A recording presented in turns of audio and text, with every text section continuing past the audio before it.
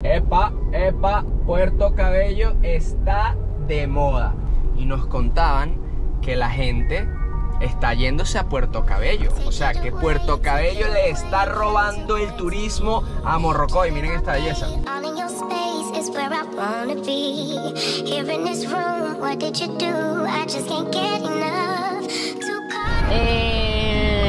No entiendo. Pero sí, es raro tener a Diego Maradona aquí en estatua. Buenos días. ¿Qué estás haciendo por ahí, Ñiñi? Estoy preparando el desayuno porque hoy nos vamos de viaje a un destino que no hemos visitado juntos. ¿Y qué le echas a tus panquequitas? Le echo mantequilla de maní y mermelada. ¿Y esto también, ralladura de coco? Pero eso es puro cifrineo, eso es como para... como tú que eres una fresita, pues. Para que sea bonito. Mis locos, estamos estrenando camarita. Estamos haciendo este vlog con la GoPro 11 para probar qué tal está el audio, qué tal está la estabilización. Estamos intentando nuevamente bloguearlo todo, a ver qué tal les va. Si les gustan estos videos así o si prefieren los otros, nos pueden ir comentando desde allá. No, miren, me gusta más este formato donde ustedes muestran todo. O no, miren, ya vayan al grano. Quiero ver el destino, punto y final. Listo, nada más nos llevamos unos bolsitos porque nos vamos unos días. Pareciera que nos vamos a mudar. Ni para nuestra mudanza de 1, Caracas, no. 2, Nos vamos a llevar 3, tantos peroles. 4, 5 bolsos y una cava. Ok, bueno. expliquemos un poquito los bolsos. Aquí están nuestros equipos de apnea. No somos profesionales, pero estamos trabajando en eso. Ajá. Aquí tenemos un bolsito de estos que no se mojan. Está bien chévere. Eso está muy brutal. Es para la playa y bueno, y le metí aquí unas carpitas de unas hamacas para ver si encontramos algún lugar para guindarla. Esto nos lo regalaron nuestros amigos Vivi y César de Chichirivichi. Aquí tenemos nuestra cava, los equipos fotográficos, mi oficina andante, mi computadora y eso, y nuestra ropa. Mira, eran 2 bolsos aquí, o sea, 7 bolsos en total. Sí. Y el bolsito chiquitico, Valerie. Y aquí tenemos el desayuno, sí, bueno, los desayunos pues, de nuestro sponsor Goner también, la bolsita que la utilizamos de lonchera. No solo ahora. los aceites, sino también la lonchera. Ahora sí, vamos saliendo. Estamos saliendo más tarde de lo esperado, son las 8:52. Más o menos, ¿cuánto tiempo es de carretera, Ñiñito? Espero yo que 3 horas, pero como es un destino nuevo que no conocemos, realmente, no sé. No conocemos, o sea, yo creo que he ido, pero era tan chiquita que ni lo recuerdo. Y vamos nosotros 2 solitos, allá atrás está Soquita, pero también la vamos a dejar en casa de mi abuela.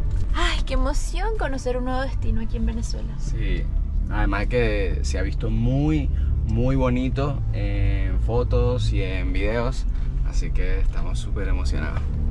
Parada técnica antes de hacer nuestro próximo viaje, porque esto también es parte de los viajes, hacer el mantenimiento del vehículo. Nosotros solemos viajar solos en nuestra camioneta, sin otros carros, sin otros amigos, así que tratamos de tener mucha precaución para no accidentarnos. Y una de las cosas que solemos hacer es sus mantenimientos religiosamente cada 5.000 kilómetros con los productos Goner, acá lo ven. Así que bueno, ya próximamente en la vía.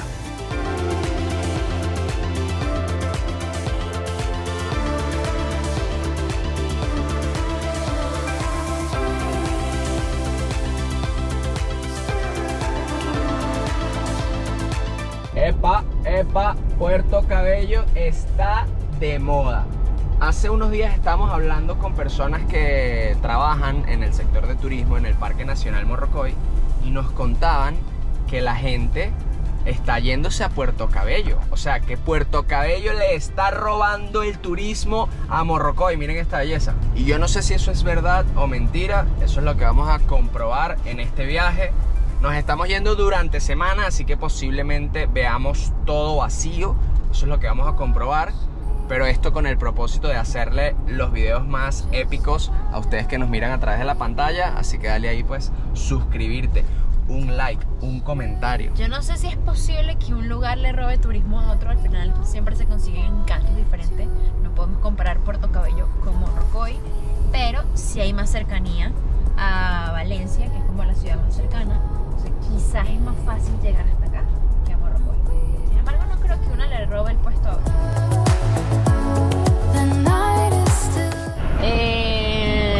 No entiendo. Polideportivo recreacional Diego Armando Maradona. Está lindo. Está lindo, sí está lindo. Pero sí, es raro tener a Diego Maradona aquí en estatua. Buena, el estacionamiento de Yuyo.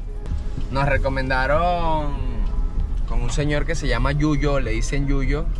Y estamos buscando el estacionamiento de Yuyo para dejar el carro seguro y que nos lleven para Isla Larga. Pero apenas llegamos hay un montón de personas preguntándote ¿a dónde vas para llevarte? Así que gente sobra, incluso el día de semana. Estamos esperando al tal Yuyo y es momento de romper mi ayuno después de 16 horas continuas. Una comida, miren, una belleza. Tenemos un cazoncito, brócoli y lechuguita con aguacate. Porque la gordura no se va sola. Y con este estilo de vida que tenemos nosotros, de que no podemos hacer ejercicio constantemente, tenemos que, bueno, se sacrifica algo. Y en mi caso, la comida. Niñita tiene la bendición de que come. Ya, eso entra en mi culo. Eso me gusta que me estén halagando tanto que después me engordo. No. Buen provechito. Aquí vamos. Ya dejamos el carrito parado. Y gracias, papi. Ah, no, mira, pero es un grupo grande. Sí, ¿qué tal? ¿Cómo está? Todo fin, Isla Larga. Todo bien, my friend. Let's go, man. Long Island. Sí.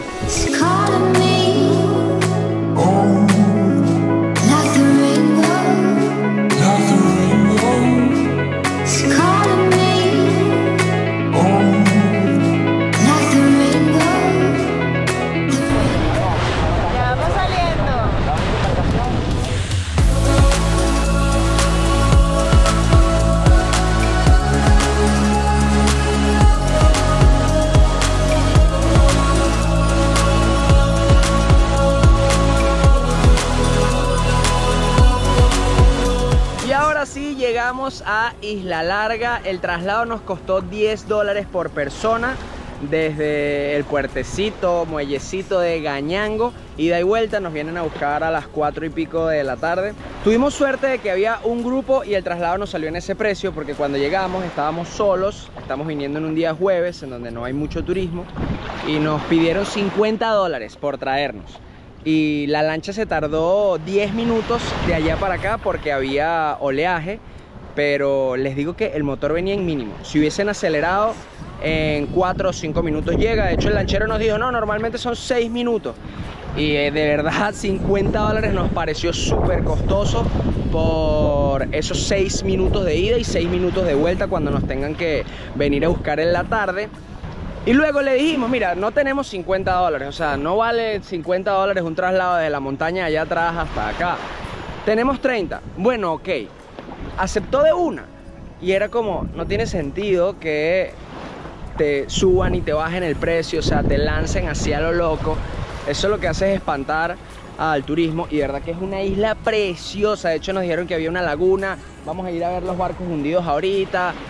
Y obviamente a uno le encanta apoyar el turismo local, el turismo interno, pero tampoco tiene sentido que nos intenten partir el brazo, dicho coloquialmente, con cada traslado, porque al final uno no va a querer volver.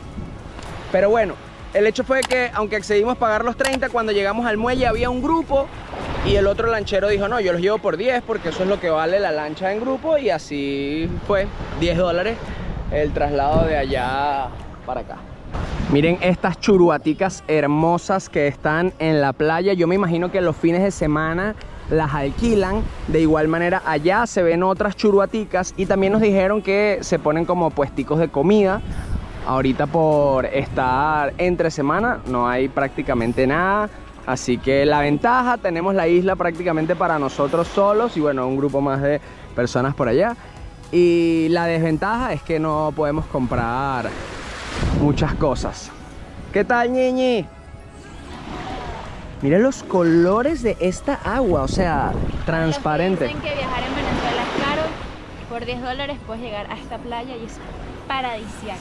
El color de agua está precioso. Miren. Y el calorcito, la temperatura, uno la comienza a valorar cuando se mete en playas de otros continentes. Tú vas a Europa y dices, cónchale, el Caribe te lo da más, mejor. Miren, en una churuatica como esta, $10. En una churuatica natural, porque miren que la sombra es exactamente la misma, gratis. ¿En cuál se hubiesen quedado ustedes? Ojo, está cool apoyar los emprendimientos locales, pero en esta oportunidad estamos ahorrando lo más posible y queremos comprarnos una casita dentro de poco, un apartamento. Entonces, todo Y los $10 cuentan. dólares cuentan. Claro que sí, claro que sí. Estamos modo ahorro, modo naturaleza. Además de que para mostrarles a ustedes de que sí es posible viajar súper económico en Venezuela. Miren, la comida como se las mostré nos las trajimos de la casa. El toldo, 0. La lanchita solo $10. Y Pueden además agarrar una camionetica de Caracas que los den en Puerto Cabello y luego buscan la forma de llegar hasta el puerto. así es. Todo se soluciona. solo hay Nos que compramos 2 botellas de agua de litro y medio.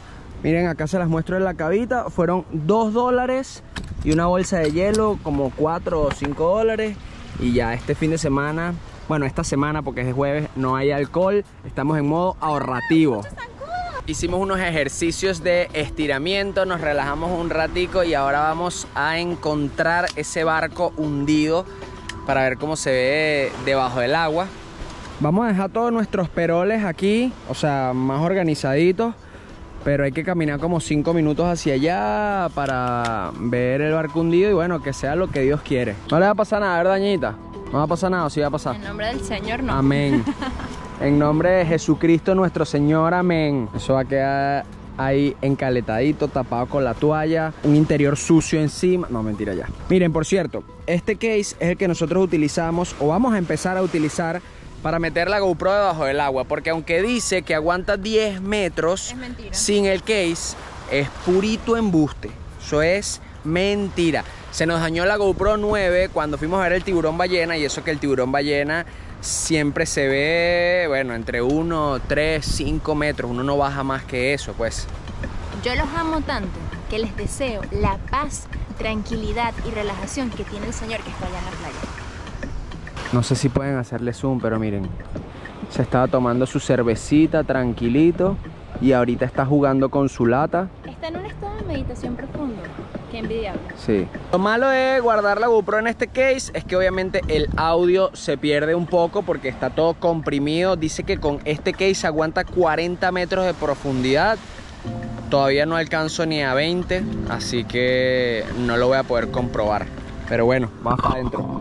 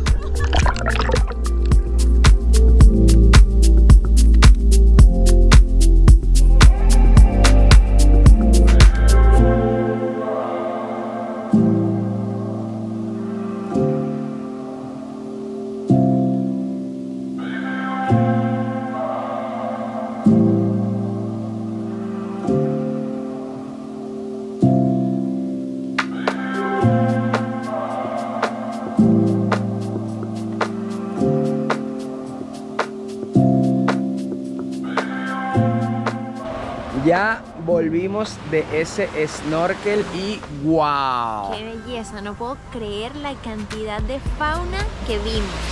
Hay como 2 barcos hundidos, uno al ladito del otro. El primero está más en la orilla, tiene muchísima fauna, pero el segundo estaba más apartado, es como más profundo. Me dio un poco de miedo intentar ir hasta allá. Nos atrevimos porque al final el miedo está para superarse.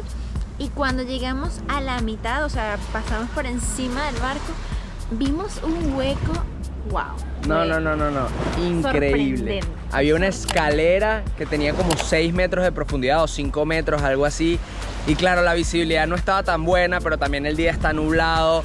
Pero el ecosistema que se había creado, la cantidad de corales, de flores, no sé, de plantas submarinas, estuvo alucinante, de verdad. Si vienen a Isla Larga, no dejen de traerse caretas, snorkel y aletas, porque vale la pena hacer ese paseíto. También traen ese repelente, que los zancudos están. Uf. Yo creo que son como puripuris, no los ves, pero los sientes. Sí. Me duele todo. No, ya Yo para el agua. traje, ¿verdad?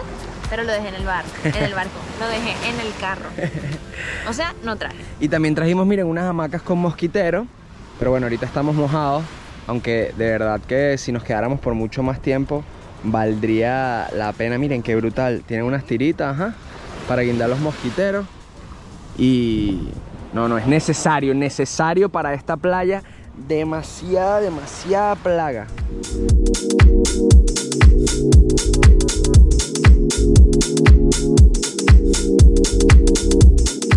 Loquillos, esta deliciosa estadía en esta playita ha llegado a su fin porque nuestra lancha llegó y tenemos que recoger nuestras hamaquitas y el resto de nuestros macundales para irnos a Puerto Cabello. Hora de regresarnos. Miren, ya nuestra lanchita está buscando a más gente. Este es como el muellecito principal de Isla Larga. No sé si leen allá donde dice bienvenidos Isla Larga, Parque Nacional San Esteban. Y bueno, donde hay más churbaticas. Solamente 2 embarcaciones el día de hoy. La otra que fue con la que nos vinimos y esta con la que nos vamos para recoger a todas las personas que están en la isla. Ya regresamos de la playita, vamos camino a la posada. El estacionamiento nos costó $5. Nos quedamos un poco impactados. Yo no sé si es que no entienden que $5 es muchísimo para cobrarlo por estacionar el carro en un espacio que, bueno, no era público porque sí era como de un patio, pero igual es muchísimo dinero. Pero bueno, los pagamos, ya vamos en camino a la posada y se las vamos a mostrar. Estamos un poquito tristes con el servicio y la atención al turista, pero bueno, nada que con educación no se pueda arreglar. De regreso, solo 2 lanchas querían traer a todas las personas que estaban en la playa, porque al final, como un poco más a la derecha, habían otras más y terminaban siendo como 30 personas. Y la gente se empezó a molestar porque decían que no, o sea, si vinieron de 5 o de 8 por lancha, ¿por qué tenían que regresarse de a 15 o hasta más? Y obviamente los lancheros lo hacen por ahorrar gasolina, pero se supone que si tú sacas tus costos y tú cobras lo que decides cobrar, que son $10, ¿por qué no haces la cantidad de viajes? O sea, si tienes a una pareja, ok, pero si ya tú vienes con la lancha de 8 personas, ¿por qué tienes que regresar con 15 o 16? No tiene sentido. Pero bueno, un poquito de educación, oportunidad de mejora, críticas constructivas. No hacemos esto por mal. A mí nos encantaría que el servicio fuese muchísimo mejor y que muchas personas más vinieran, no solo los fines de semana, sino durante semana. Porque el destino está. Isla Larga es precioso. Hacer snorkel en el barco hundido es hermosísimo. La cantidad de fauna que puedes ver es muy bonita. Así que un poco de educación y todo va a ser muchísimo mejor.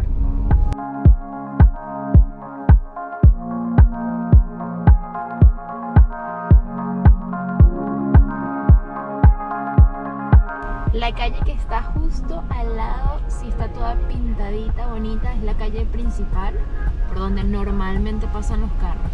Así deberían estar todas las casitas, así. ¡Qué belleza! Esto está muy lindo.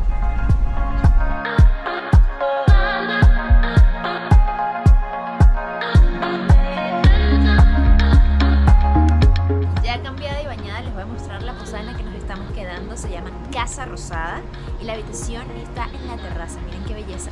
Allá hay una piscina. Y por este lado está nuestra habitación, es la número 13. Adelante. Una cama matrimonial. Aquí tenemos una cama individual. Ya bajamos todas nuestras cosas, ya usamos el baño. No va a estar tan organizado. Pero eso sí, las toallas deliciosas, agua caliente, aire acondicionado funcionando perfecto, todo impecable.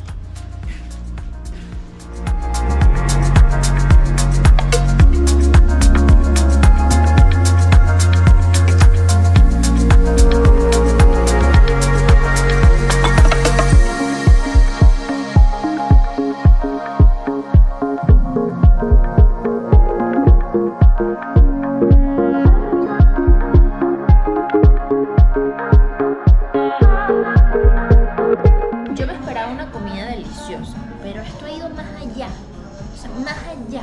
Háganse un favor y cuando vengan pidan el ceviche. Me trae unos casabes con queso parmesano.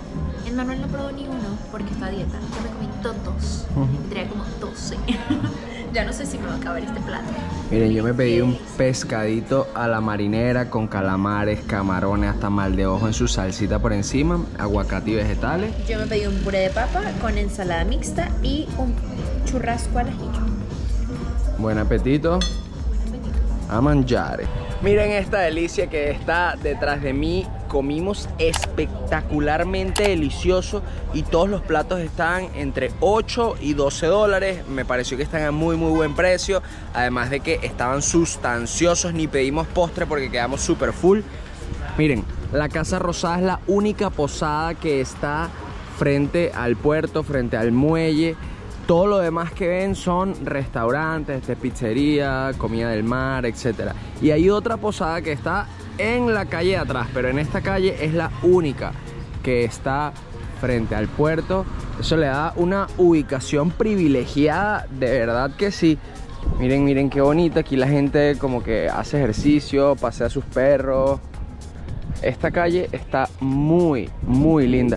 Nuestra habitación es esa que está allá arriba en la terracita que les mostramos hace un ratico. Primera vez en mi vida que vengo a Puerto Cabello y estoy fascinado.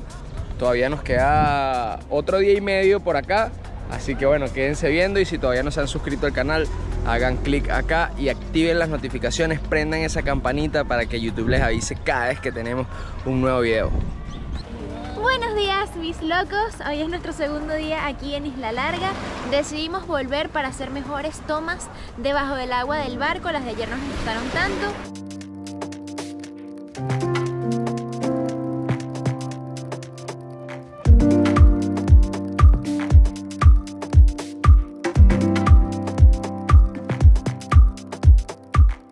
Bueno, el día ha sido un poquito acontecido. La verdad es que estábamos fiebrudos por seguir haciendo snorkel. Ayer dejé la mitad de los equipos en el carro y dije quiero estar cómodo. Bueno, coincidimos en que queríamos disfrutar un poco más de esos barcos hundidos que están espectaculares. Y volvimos, pero sí, llegandito estrellé el dron en el agua. O sea, esta vez se estrelló solo, a diferencia de los roques. Esta vez el dron literal se volvió loco y se fue solo contra el agua. Y ustedes dirán, sí, está bien, lo mismo dijiste los roques. No, los roques fue 100% culpa mía. Pero bueno, el hecho es que decidimos venirnos otra vez. Miren, instalamos la hamaquita ahí. El clima sí está más despejado, ya se está nublando un poquito, pero cuando llegamos estaba súper despejado. Y bueno, entre tanta cosa se nos olvidó sacar la GoPro y grabar, pero sí hicimos las tomas otra vez del barco. Yo llegué hasta 7 metros, Niñito casi 8, casi 8. Niñito llegó a 10.5 metros. Disfrutamos muchísimo. ¿Saben de que verdad que está muy bonito? Estamos fiebrudos con la apnea y con bajar y con poder ver todo lo que está allá abajo. Y en verdad este barco hundido tiene demasiado potencial.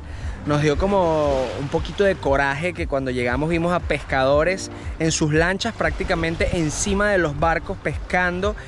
Y es como, no tiene sentido. Primero porque nos acaban de decir que en los parques nacionales está prohibido pescar. Y en segundo lugar, no tiene sentido como eso que es el atractivo turístico, bueno, si no principal, secundario, porque en verdad la playa también es muy bonita, le quiten la fauna y prácticamente lo dañen. O sea, si la gente va a pescar para allá, los pocos peces que quedan se van a espantar de los humanos. Y cuando la gente vaya a hacer snorkel no los van a poder ver, no van a poder disfrutar de la vida marina. De hecho, yo ayer vi más peces que hoy. No sé si algo tuvo que ver el tema de la pesca en la mañana, no lo sabemos, pero sí es algo que se tiene que tomar en cuenta. Cuando tú llegas al puerto hay un señor de embarques que te revisa la cava para que no traigas botellas, eso me parece súper bien. Sin embargo, he visto demasiadas chapas en la orilla, así que alguien tiene que lograr traer las botellas. Entonces creo que la revisión debería ser un poco más exhaustiva y también debería haber alguien aquí protegiendo los naufragios para que no vengan pescadores y hagan de la suya. Miren qué locura, ya estábamos recogiendo porque nos vinieron a buscar y el bolso empezó a echar humo, pero humo loco. Y claro, yo había guardado el dron con la batería, pero no le había puesto la batería, sino que la había dejado como sobrepuesta. Y me imagino que encajando todo en el bolso para guardarlo, se encajó la batería y que yo ni siquiera esperaba que funcionara, pero bueno, como que hizo otro corto ahí y empezó a prenderse en candela literalmente. Mira, los muchachos están ahí jugando, bueno, no jugando, lavando el dron. Mira, no, esa batería ya no va a salir, mano. Intenta sacarlo. Miren cómo está ahí pegada. Eso es sulfato allá adentro, eso no va a salir. Se está quemando todavía, Se sigue quemando, ¿verdad? Mira como hierve aquí, miren cómo bota humo, Fue lo que decidimos hacer para parar la hemorragia, porque al parecer la batería está botando el ácido, no sé qué está haciendo, pero lo sacábamos del agua y seguía botando humo, una locura. Dale, así que bueno.